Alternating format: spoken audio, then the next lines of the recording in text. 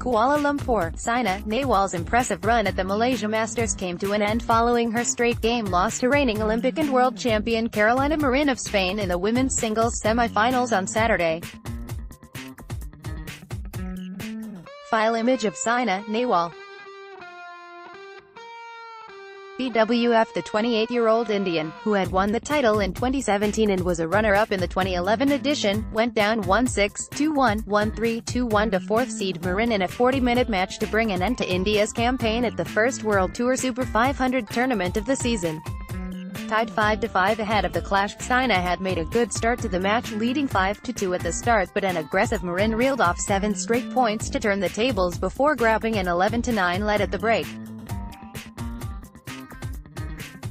The Spaniard extended it to 13-9 before Saina clawed back at 14-14.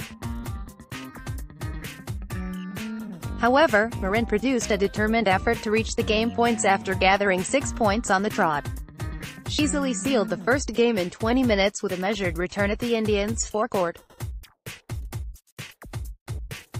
In the second game, Marin was more dominant as she surged to a 6-1 lead early on and kept her stranglehold at the interval with an 11-6 advantage.